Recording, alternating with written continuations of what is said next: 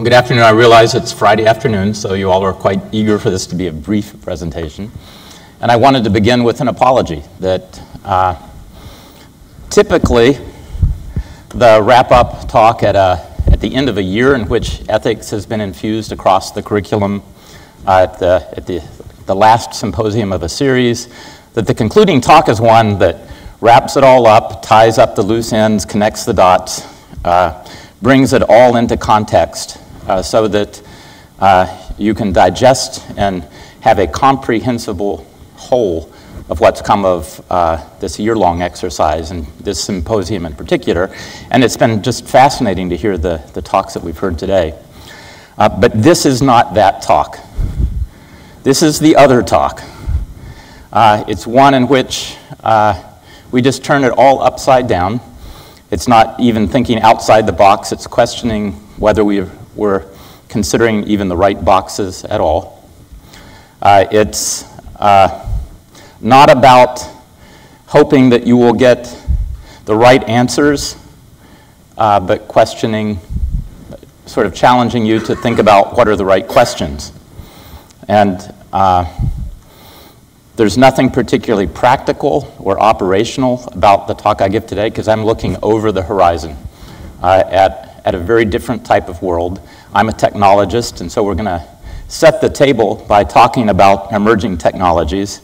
But but we're going to really pose some deep ethical questions that are quite different than what you get with the myopia of our day-to-day challenges.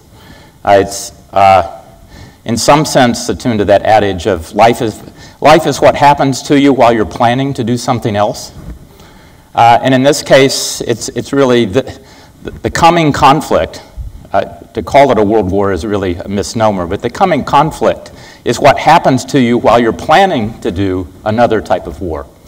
And in order to address that, we've got to go through a quick overview of some of these emerging technologies. It doesn't really get interesting till toward the end, but it's a climb that's worth it once we get to that vantage point. So I'm going to talk a little bit about what may be happening in the next 40 or 50 years in terms of these emerging technologies. And as I said, it's a misnomer to think of it as World War III, but it is a very different kind of coming competition that we will find ourselves in. So to put it in context, a brief history of history. The universe we're in is about 15, perhaps 20 billion years old. That the solar system we're in is about 4.5 billion years old. That life first appeared on Earth about 3.2 billion years ago. That multicellular life appeared about 800 million years ago. That differentiated brain function appeared within the animal world about 200 million years ago. That dinosaurs ruled the Earth till about 65 million years ago. And our first ancestors, the Homo erectus, stood up and started the beginning of our migration out of Africa about 4, perhaps 5 million years ago. Not on this time scale, not very long ago.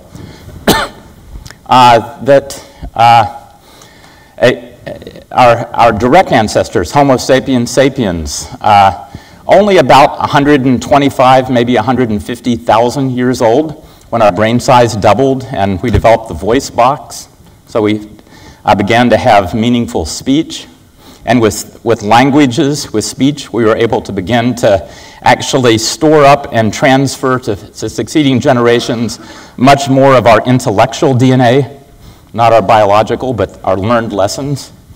And then the biggest event recently was just 13,000 years ago, the end of the last ice age, when our true colonization really took root around the world, and everything that we think of as human history. I think I've got a slide on this, but basically everything that we talk about as our civilization of human history has transpired just in these last 13,000 years.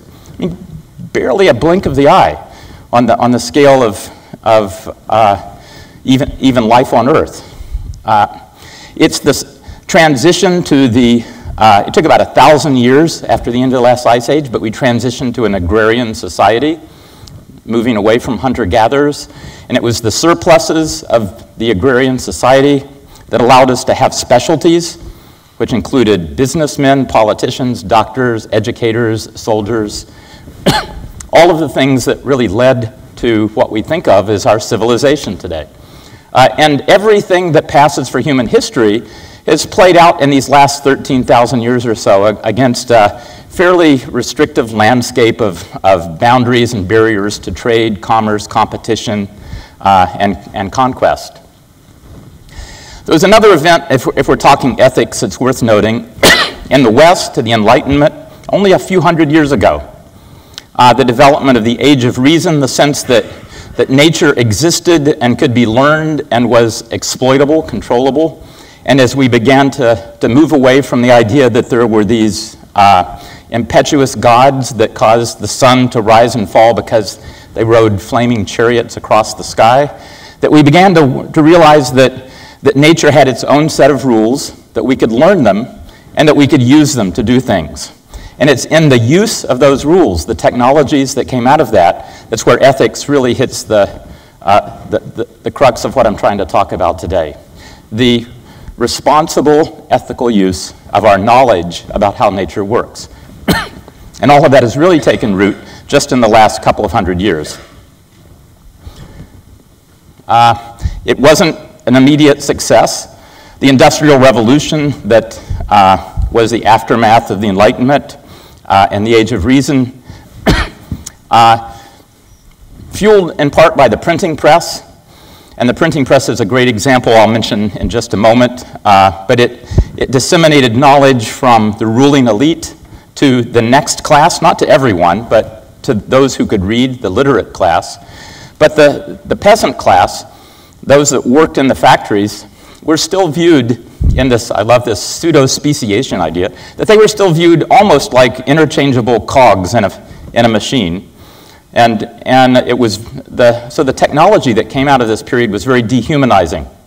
And it caused a backlash in education and in our sense of how we apply knowledge. Oops. It shows up in literature. It's when there was a number of literary masterpieces that talked about our own technology rising up to destroy us. And so it was the cautionary tale of the ethical use of these technologies that we now were beginning to have available to us. So if I look at the lessons of history with regard to technology, there's a few things that whether we like it or not, I think are absolutely guaranteed. I'll get that, Jamie, it's okay. Actually, hand me the Diet Coke down there. I'm an addict. Thanks. Technology accumulates. It's catalytic. It doesn't really destroy itself in building. It actually converges. That it's an imperative. Whether there's moral uncertainty about whether we want something to happen or not, if there's a competitive advantage and the scientific capability, history shows it does happen. There's only been a couple of examples in history in which technology has even been momentarily suppressed within different cultures. The Japanese suppressed the introduction of firearms, suppressed it for about 150 years because it found itself in conflict with their samurai culture. Now, despite what the movies may show, a peasant with a gun was more than match for a samurai, which is why it was so resisted. But it didn't stop the introduction of firearms around the world and their evolution, and it didn't suppress it for very long. The other case, which is much more interesting because its fingerprints are still in the world today, is that about 600 years ago, a little less than 600 years, the Chinese were the world's greatest maritime trading fleet. They traded throughout the Indian and Pacific Oceans. Some evidence they may have been into the Atlantic.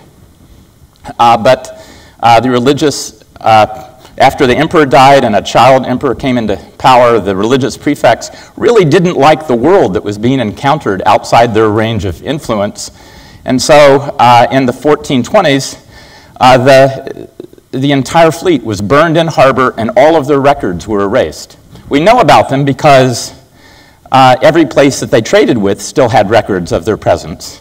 But the Chinese are just beginning to come out of that very, very xenophobic isolationist view.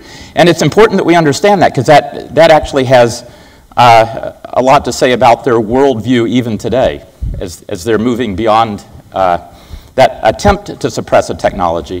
Final thing, though, well, final two things. One, technology is decisive, that when two civilizations that are technologically very different come into contact, the less technologically proficient civilization is either assimilated or exterminated. There's really been no historical examples of just wonderful, peaceful coexistence. And then it's exponential, which is something I'm going to talk about a bit. It's sometimes hard to understand the exponential of technology because we see the world up so close. We have this, what's called a linear intuitive myopia, that within our own personal life experience, it is human nature to connect the dots in a straight line. And yet that's not, when you step back, that's not the way that you see a lot of technologies progressing. And I like to use the example of a fishbowl. There's a party puzzle. If you had a fishbowl in which there was one marble, and then a minute later there was a second marble, and then 2 minutes later that would double again to 4, and 2 minutes after that to 8, and within an hour the fishbowl was filled. When would the fishbowl only be half full? At the 59th minute. It had one more doubling. And in fact, if you were standing back and watching the fishbowl during this hour, you would say for most of the time, nothing's happening. I don't actually see anything happening. And then in the last few minutes, it would look like an explosion of things happening, even though it was on an exponential the entire time. Well, technology in lots of areas is on that exponential. Sometimes we can see the explosion because it's happened within our life experience. In other cases, it's still bubbling along, and we know the exponential where it's headed, even though we haven't quite reached the point where we can see that fishbowl really filling up quickly yet. All through history, people have said, well, it just can't continue. For several thousand years, we've looked at technology and said, it's been wonderful up until now, but we've got it all. There was a proposal in Congress to close the patent office in the Lincoln administration. Everything had been invented. It's just, Bill Gates said, we'll never need more than about 125K memory in a computer. Thomas J. Watson, who founded the IBM labs, said the world needs 5, maybe 6 computers. I mean, we're always coming short when we look at the effects of these technologies. There's 4 stages of technology that generally are talked about. One is simply responsive, that is the old adage that necessity is the mother of invention. Then we often find other applications of those inventions. They become adaptive.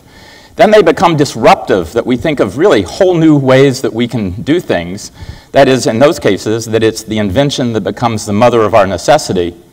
And then for a very few, they become truly transformative to our society and the way that we lead our lives. So a few examples. I'm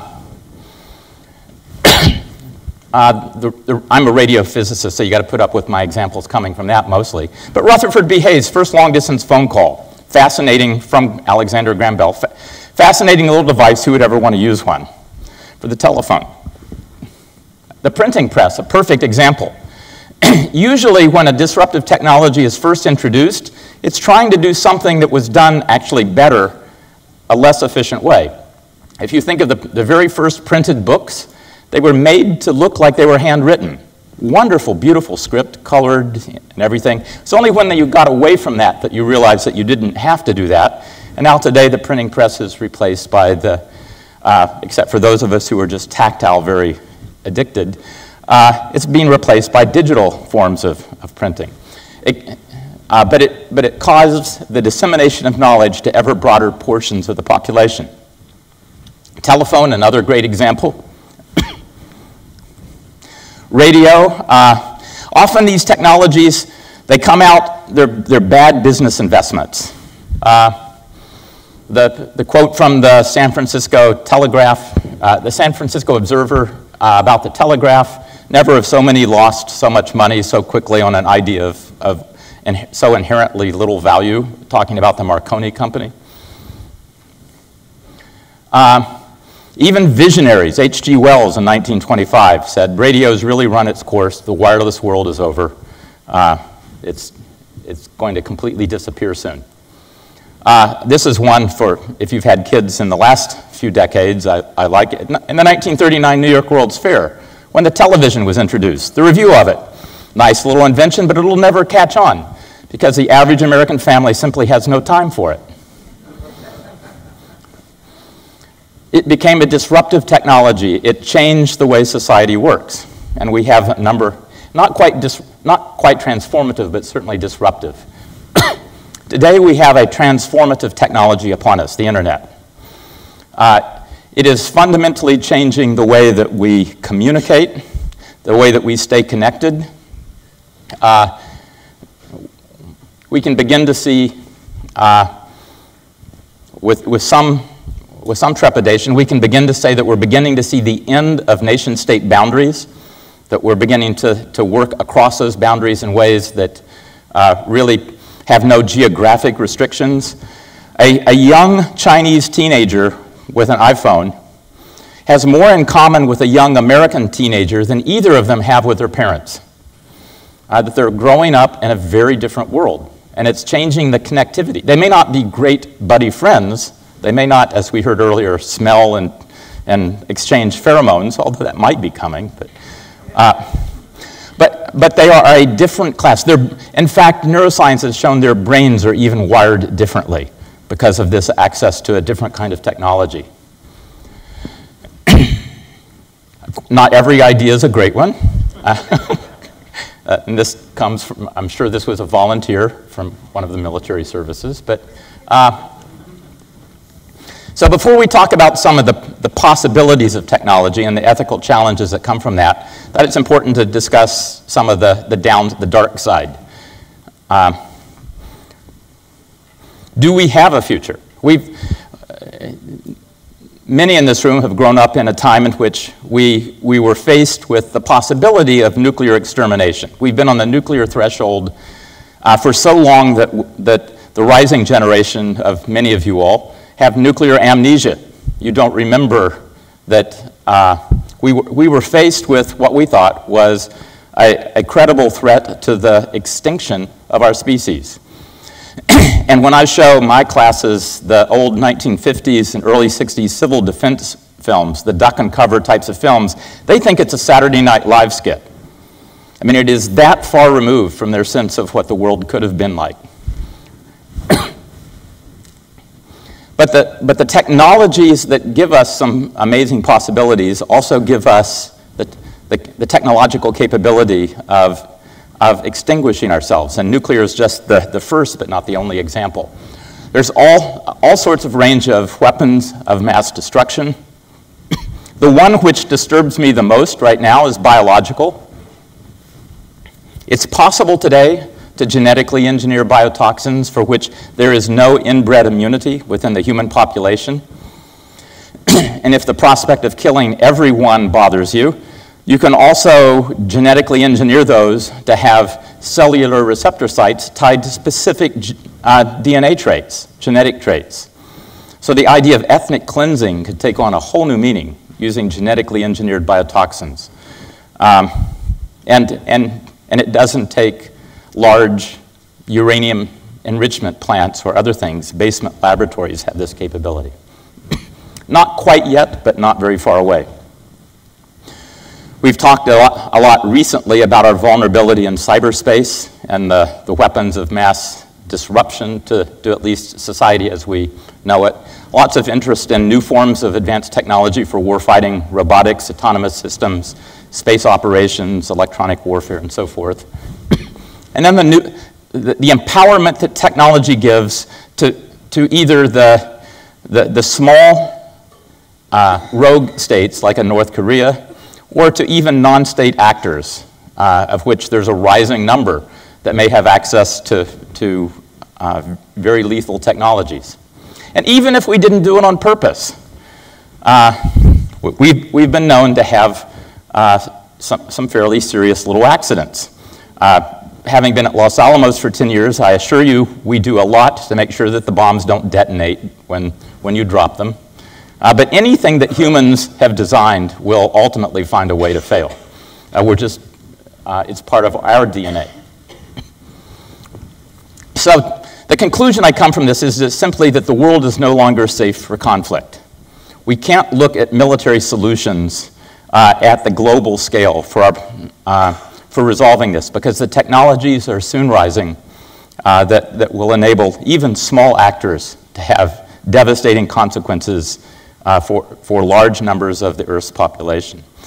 That puts a great deal of pressure then on the political process and all of the sanctions and so forth. But the ethics for the military, I think, become particularly acute when we realize that we're dealing with technologies that can have very leveraged consequences, and it's no longer the normal dynamic that we've gotten used to. So I would argue that because of the connectivity of the world, that the whole sense of warfighting within the next 30 or 40 years will fundamentally change. And in terms of how it will change, we're not just looking at how we fight and where we fight, but fundamental questions of who we're fighting, and even at some point, as I'll get to in just a moment, the questions of why we fight. Because the actual adversary may not be whom we think. I'm going to talk about 3 technologies just briefly to get us to a vantage point that I think is worth the climb. Nanotechnologies, that's both micro-manufacturing and new kinds of materials, the biotechnologies, and then computing robotics, information technologies. Excuse me. In materials seem like a pretty dull topic for trying to look at the future. But if you think about it, we've used materials to classify our societies for human history, from the Stone Age on up.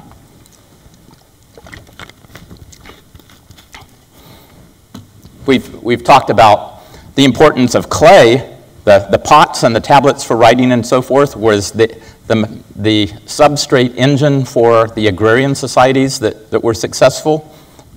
The extraction of metals, beginning with copper, and then learning how to alloy that with tin to make bronze, the Iron Age, the Steel Age, the Silicon Age, and so forth, plastics, composites. What's interesting is that the dominant material, you can see the exponential in this. The dominant material stays dominant for a shorter and shorter period of time. Today, for the first time in human history, we're no longer bound to using materials that we find in nature. Everything that we've used thus far is stuff we find in nature. Sometimes we heat it up, mix it together, cool it down, and see what we've got. But it's some stuff that is naturally provided. For the first time in human history today, we can build materials one molecule at a time. We know how to use very sophisticated techniques, and it's been estimated that there's more than 100-fold materials available to us today than we've ever had before, with properties that are insulators, conductors, semiconductors, luminescent, stronger than diamonds, thinner than spider webs, a whole range of possibilities, just waiting for bright minds to come along, figure out what they can do, and then what to do with it, the applied side of that. Nanotechnology gets a lot of press. We're seeing it beginning to show up in materials. It will fundamentally change electronics. The ability to manufacture at smaller and smaller scales is fascinating. Here's powers of 10, an old slide, but showing starting with a human hand and then magnifying it down and down. The one that I think is fascinating, whoops, where's the pointer on this? Well, slide 5, the white blood cell, if you look at that slide, in the next one, we actually build devices that are working devices that fit easily inside of that. We're now able to build little machines, some of them movable, robotics, even slightly programmable, although control is a little bit of an issue.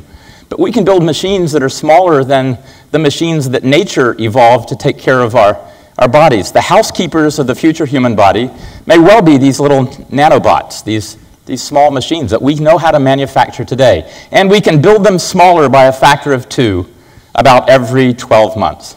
So we're getting, that's the exponential that they seem to be on. And at some point, the science fiction of shrinking down into housekeepers that we actually manufacture, we're very close to the point today that in 2011, we developed the first pills that you could take that actually had little nanobots that would do some functions inside the human body. And they actually exist. We have manufactured some and used them inside of humans. Of course, not all of us are comfortable with the idea of little nanobots running around inside of us, so it's not particularly attractive yet, but it's coming. Also, if you just think about biotechnology, biotechnology is just a biological form of nanobots.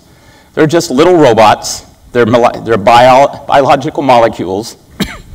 They run on a computer code called our genetic code, but they perform functions. The operating system is the genome, and they've been given basically one operating task, which is to reproduce. And that's who we are, and everything that's built up in our biology has come out of that sort of simple operating system and task. So if you look at the computer code, we're not really as complicated as we would hope. I mean, 25,000 plus or minus a few thousand genes in the genome. The human brain, only about 3,000 genes seem to make it up. The human genome is a complicated computer program. It's about 3 to 4 trillion words long. Really big, but finite, and we've decoded it. And within another decade or so, every one of us will have our own genome decoded. It's a many, many billion word computer code, but it's written in an alphabet of only 4 letters that combine together to form only about a dozen amino acids that string together to form families of proteins. It's a large but finite engineering problem that is almost solved. We've learned how to read the genetic code. We're now beginning to learn how to write the genetic code. The first thing a computer programmer does, as most of you are aware, when you write code, is you debug it. You take the flaws out. We're learning how to debug the human genetic code. Of course, there's a little bit of a debate who gets to decide what a bug is or not. What's fascinating is we're moving beyond even just writing this code to something called synthetic biology. We're also creating our own letters. So we're not restricted to the 4 that nature gave us even. We've begun to create synthetic biologies with our own alphabets. And the possibilities are endless once you start doing that. As I said, we're not very complicated. My kids get a kick out of the fact that we're almost half worm. That we're a Rube Goldberg machine built out of stuff that has evolved over the last several million years, and for humans, really just the last few million years. And the differences among us as human beings are much smaller than we often, within our sense of the world, attribute. It's possible, we've talked about genetic codes, of being able to end disease. We can genetically code bacteria and viruses. We can actually write our own code. It's not inconceivable that all of the work that's going into disease prevention and treatment today will be a solved problem within another 30 or 40 years. We're already at work within the military of the technology it takes to regrow injured or missing limbs. I mean, we can actually do that in some cases today. And we're now talking about not just debugging the computer code, but improving on it. All sorts of ethical questions that come about when you start being able to go into your genetic code or your children's genetic codes and checking boxes in terms of skill sets or IQ or other things that you would like to improve. Our understanding of all this, it's been pointed out, is limited only by the finiteness of our lifespan. That it's beginning to take us a significant part of our lives to learn all this and and so we don't have much time left to do something with it. So the questions come up, why do we die? Why do we get old and die? That is a solution to a problem that evolution came up with, a problem that we don't have anymore. We needed to be able to have cellular senescence so that there could be succeeding generations that could mutate and adapt to changing environmental conditions in order to ensure the diversity that would ensure the survival of our species. But today we shape the environment to meet our needs, not the other way around. And that there's less and maybe no environmental reason at the moment for us to have this constant cycle of cellular senescence and renewal. So could you live forever? Turns out the answer is yes. We know why the cells age and die. It's actually a clever but not very complicated technique. There's something called telomeres. They're little enzyme caps. The analogy is often used that they're like the hard caps on the ends of shoelaces.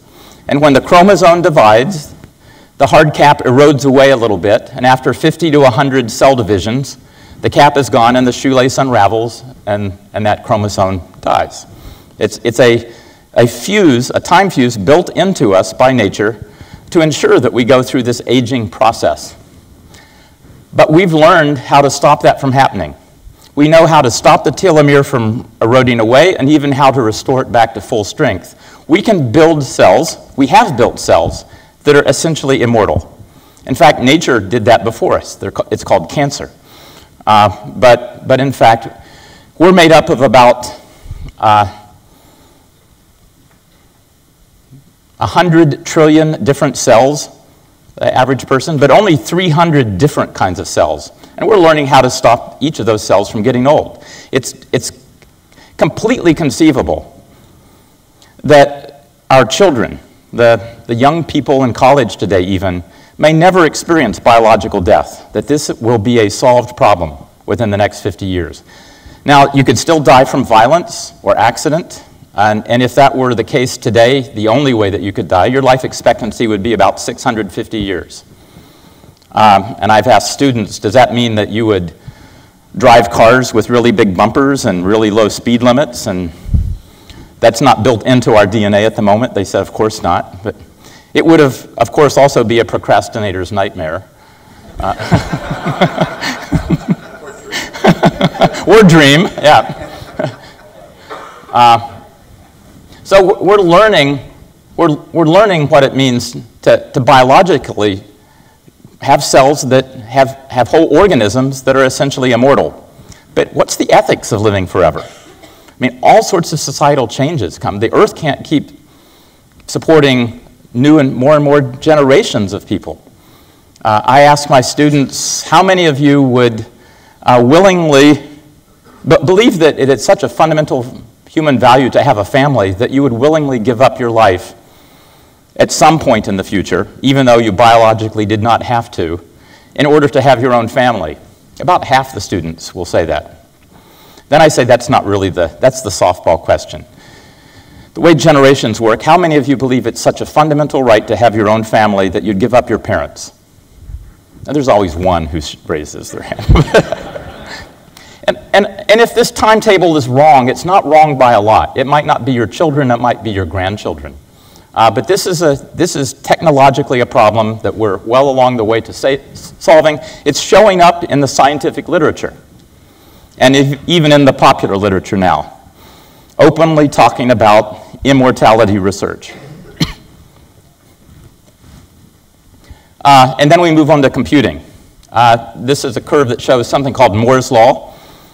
This year is the 50th anniversary of Moore's Law. Gordon Moore worked at the time at Fairchild Electronics, later co-founded Intel, the computer chip company, and he was asked to make a prediction 50 years ago for what he saw in terms of computer chips for the next decade. And he made an observation that it seemed as if, to put it simplistically, that the price fell by a factor of 2 and the computing efficiency went up by a factor of 2 in computer chips about every 18 months. About every 18 months. That was the exponential curve. And that shows up here on a semi-log plot. There was a little break If you go back even further, a little break in the 40s when we went from vacuum tubes to transistors. And in fact, after we went to transistors, the curve picked up speed a bit. So it's now about a 12-month doubling time. This has happened within our lifetime. This has happened within our lifetime, and yet we don't really notice how astounding this is. To use an example that, with different math was included in an article in the New York Times about the 50th anniversary of Moore's Law. If you bought a car 50 years ago, if you bought a car in 1965, and you assigned Moore's Law's type of growth to its efficiency, cost, and operating speed, then that car today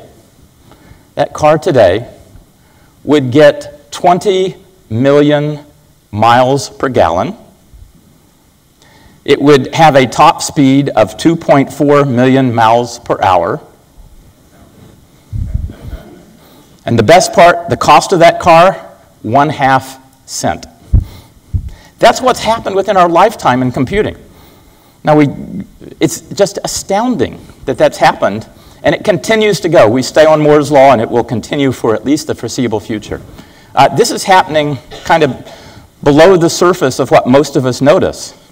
But just a phenomenal change happening within the technology world because of these exponentials. And in computing, we're beginning to develop machines that rival, actually now, human intelligence. And right now, the really smart machines are big supercomputers. There was the Watson that crushed people at Jeopardy now a year or two ago. In the late 90s, there was a computer that played Garry Kasparov, the world chess champion. The first time they played, Garry Kasparov won, and pundits said, computers will never be able to actually analyze the aesthetic value of different positions, but they just programmed that in. The next year, the computer crushed Garry Kasparov and absolutely just annihilated him. Machines are beginning to develop artificial intelligence. I co-hosted a neuroscience symposium in London about 12 years ago. And all of the top neuroscientists from around the world, and they all complain, their very top students were all getting hired by computer programming companies. Because these artificially intelligent machines are using the same neural network pattern that the human brain uses, and improving on it in some areas. So these are machines that think like you and I do. One of the father figures in predicting in this field, Ray Kurzweil, talks about the singularity, the moment in which artificial intelligent machines surpass human intelligence. In his predictions, by the year 2020, not very far away, we'll have machines that can pass the Turing test. Alan Turing, a famous computer scientist in the 50s and 60s, who posed a challenge that in blind interrogation, so that you cannot see who's answering your questions, that a computer be indistinguishable from a human. And they actually have that competition every year. There's a really good book, I found it enjoyable, that's been published a couple years ago now, called The Most Human Human, because they run that competition until there's just one person left. And so the one person left they consider to be the most human of the humans. But machines will pass the Turing test very soon. They're on this exponential curve. The problem is that once they become able to pass the Turing test, they don't stop.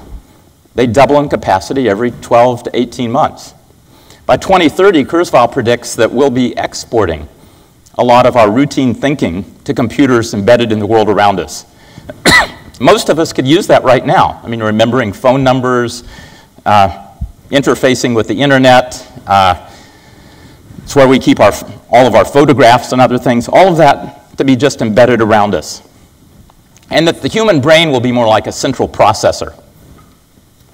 But Kurzweil says, yeah, but the computers keep getting better, faster. By 2040, actually, we'll have exported most of the central processing to the computer world. And the human brain will be more like a peripheral device. There's a few things that we do pretty well. Pattern recognition. We do a pretty good job of decision support when there's limited faulty information. We need a quick decision. It may not be the most optimal, but it's a pretty good one. Sort of the fight, flight, or freeze issue that was brought up earlier. So the human brain has some things that it's fairly good at. But Kurzweil predicts by 2050, everything will be exported. That human intelligence, that whatever it means to be human, will be completely transportable over into the machine world. Machines thinking the same way we do in some cases, more efficiently in others, and that the biological brain will be obsolete. I'm not really comfortable with that, but actually there's plenty of evidence to suggest that we're already on that curve. We're already on that curve. And we don't want to get into competition. We're moving into a world in which there's sort of wireless tele-everything. When you talk about warfighting, this is certainly true. It's come up several times today and many times, but there's a problem. Evolution didn't anticipate that. It was pointed out in a conversation I had a couple days ago that the computer on your desktop doesn't look that different from the computer that was on your desktop 50 years ago. Screen, keyboard, there was no mouse, but the reason for that is not limitations in the computer, it's because of limitations in us. That we're the kink in the bandwidth. Our brain only runs at about 8 hertz. 8 hertz, it's why we don't see the lights flashing on and off every 60 times a second. I mean, our brain is really not a fast machine. So let me talk about this a little bit more. We don't want to get into competition. We don't want to get into competition. We'll lose.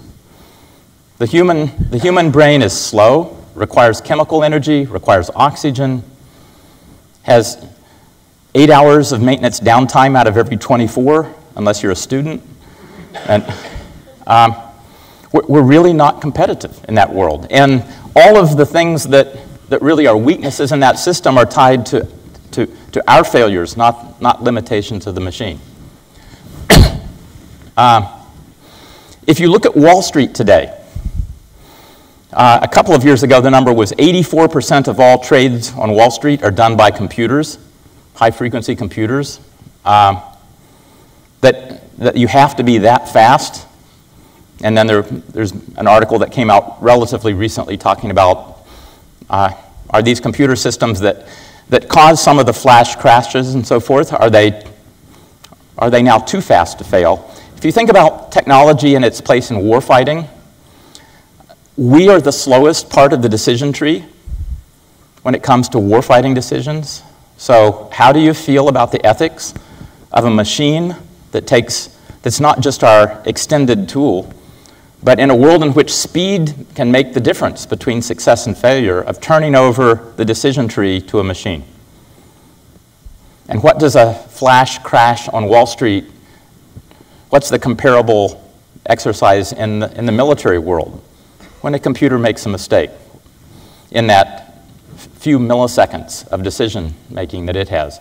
Or do we want to keep humans in the loop? And if we keep humans in the loop, then we become vulnerable to being we're moving from a world in which the big eat the small to a world in which the fast eat the slow. And the warfighting world, that causes a really ethical question about how engaged we allow the machines to be in decision making. So as I said, evolution never designed us for the interface that we need to work with this transformative technological world. If we don't find a way of having a good relationship with this technical world that's coming, we will either, as history has shown, either be assimilated or exterminated. I vote for assimilation. What we don't get to vote is say, no, we just don't want it. It's coming. We're already there. We already have lots of mechanical adjuncts. We wear glasses, we have watches, some have pacemakers, artificial knees. I asked my students, with someone with an artificial hip, are they only 98% human? Well, no. What we think of as being human really isn't tied necessarily to the biological structure that surrounds us. So we're actually getting to a place where the boundaries between these machines and humans are likely, I think, to disappear. People joke with different names like Robo-sapiens, but we actually are at one of these speciation moments, practically. I've seen the whole essence of what it means to be human transform into something else. We're seeing the convergence of these three revolutions in technology that I mentioned before. One of the examples, I just pulled this out of the literature, artificial eyes, retinas, ways of actually augmented reality. And that shows up in warfighting and lots of interesting examples today.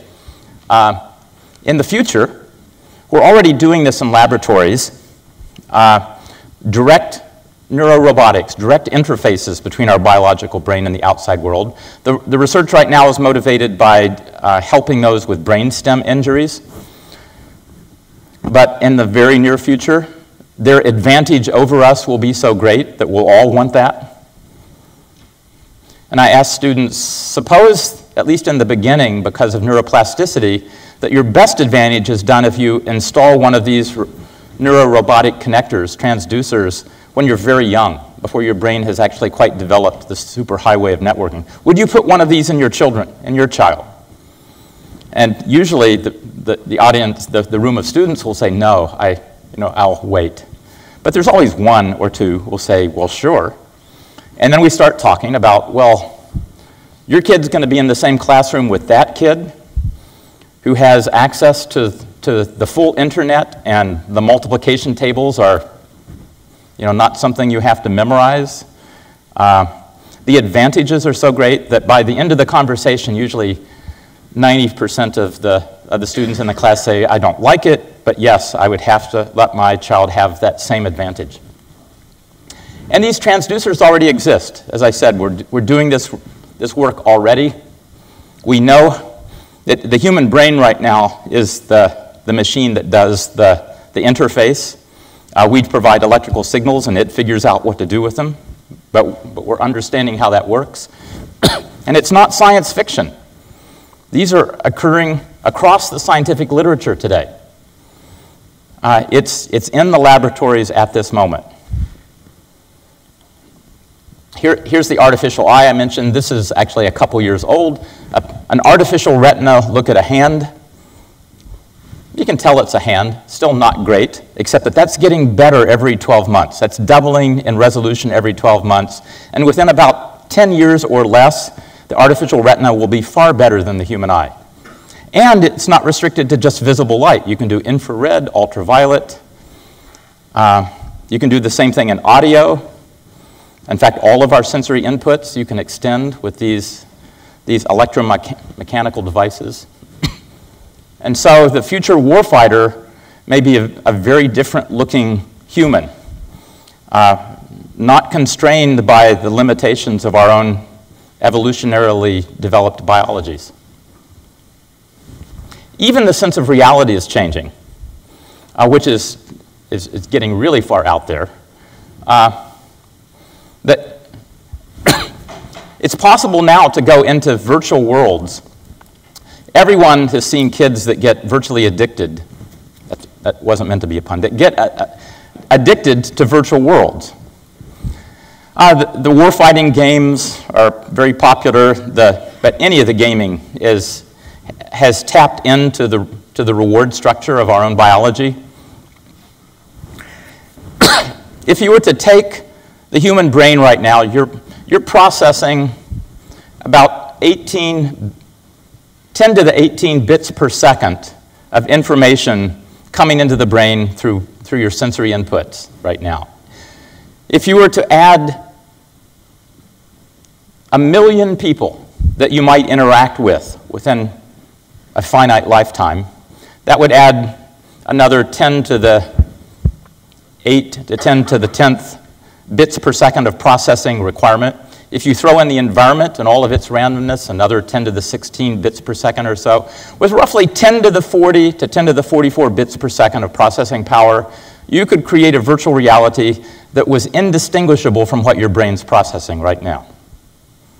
We're nowhere close to that capability. Nowhere close, except if you take Moore's law and start projecting it out. And we'll get there in another 30, 40 years.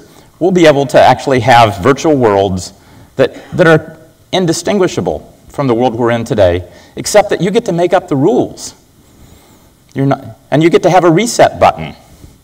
In fact, if you go into that world, there gets to be more than one of you. You can have copies of yourself. I mean, it's just, nothing in our evolution has prepared us for what I think is the addictive attraction of that type of world. And it becomes the anarchist dream.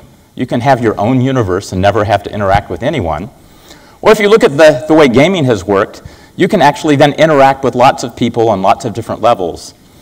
And it becomes a mechanism for a different kind of community. So in that virtual reality, it's not just, as I used the analogy before, it's not just thinking outside the box, it's recognizing that the boxes that we normally think of aren't really there. And that the future of this Robo-sapiens may be these types of cyborgs that have been hypothesized in science fiction, except that they don't actually have to look like us. That's just done, I think, for our own immediate comfort.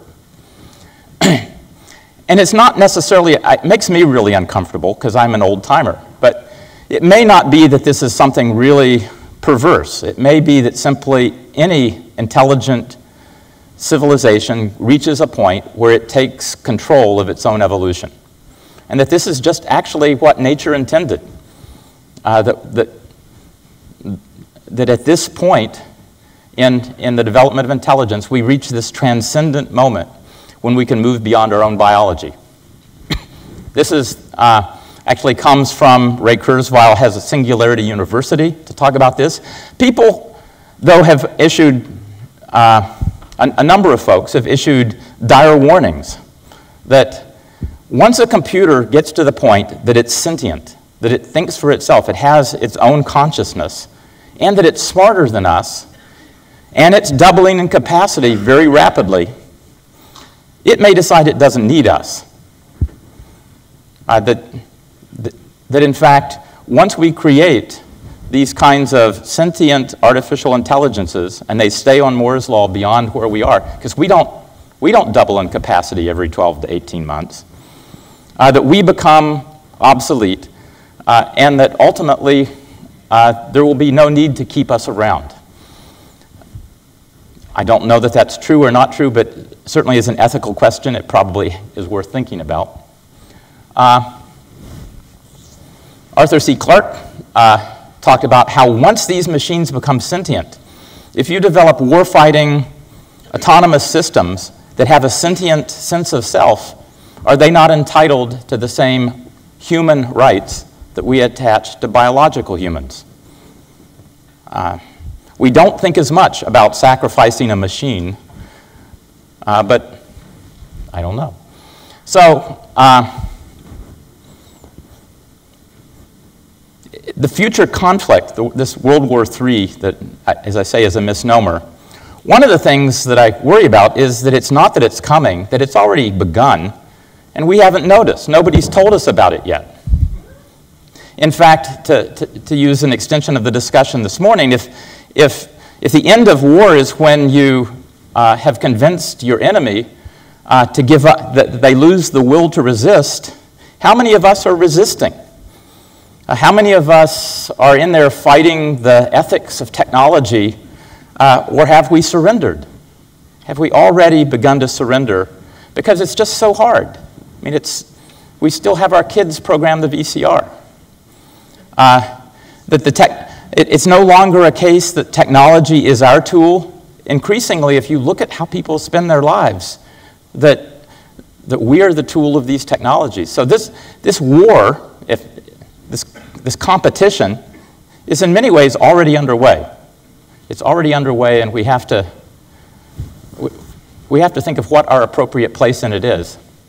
And to show that it's relevant and timely, this is this week's Economist. And two things in it that bothered me. One, the big headline, Artificial Intelligence Promise or Peril, which is this issue of once artificially intelligent machines pass us, then we become increasingly obsolete. The little headline up at top, Special Report on Financial Technology. That's just as meaningful, I think, that this computer world, this internet and the connectivity and the intelligence, the information domain that exists, it's already out there. And we talk about information dominance. We may have lost that one already. Whoever they are, they're going to win that war because that's their turf. So finally, just the pogoism. We've met the enemy and they're us. This is actually a future conflict of our own design. J.D. Bernal talked about this. I use, actually, if I back up one, every time I see popular or scientific magazines or literature like this, to me this is, remember the canaries in the mines that alerted miners when there were unseen but dangerous, lethal levels of gases present when the canaries stopped chirping? Well, these are the canaries of the mind. And they're chirping really loud, trying to tell us that there is an unseen but present danger. And we need to get off the sidelines and start thinking about it. And I'm a former dean of engineering and a technologist, and I don't know, should I be cheering for the home team, the robots, or...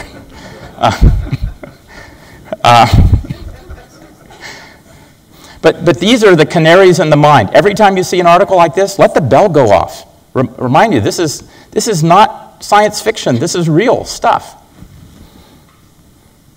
And then finally, I like to end with a quote from J.D. Bernal from 1929. I'll paraphrase it. He said that scientific capability was approaching the point that we would no longer be guided by environmental constraints and that we would have the capability of improving upon ourselves, but that soon after that, we would have the opportunity with science and technology not to simply work with the biological forms bequeathed to us by evolution, but we would be able to have a destiny of our own design. And he further pointed out that when that moment occurs, it will be at least as important as the moment in which biological life first appeared on the earth. And all of the indications when we look at these exponentials are that that moment, that transcendent moment, is going to happen in your all's lifetime. I mean, I look at my generation and think, wow, we're the lucky ones, we get to die.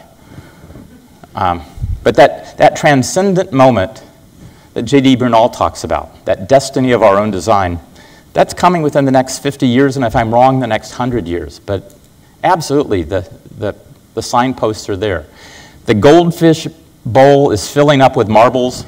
We haven't noticed it in many of these technologies yet, but it's well along that curve. And we're seeing the convergence of technologies and things happening in the laboratories, and it's beginning to show up as the canaries in popular literature. A very different kind of ethic. So once again, I want to apologize. This is not the wrap it up, make it all make sense, bring it all to a nice, tightly wrapped package kind of talk. This is more the other one of over the horizon that at some times within your day-to-day, and I'm not crazy, well, not all the time, but I am a technologist and I see this happening in lots of laboratories in lots of fields of science and engineering. And we get so consumed with the myopia of our day-to-day lives that it's pretty hard to step back and look at what's going to happen 25, 30, 50 years from now. But when you do, I get a very scary picture. And I think it has enormous calls for ethical thinking, helping to navigate a future that's coming, whether we like it or not. And it affects warfighting, it affects society as a whole. It changes the whole dynamic even of who our adversaries really are. So once again, I want to thank you for the opportunity to come and scare you, and I hope you have a great weekend. Thank you.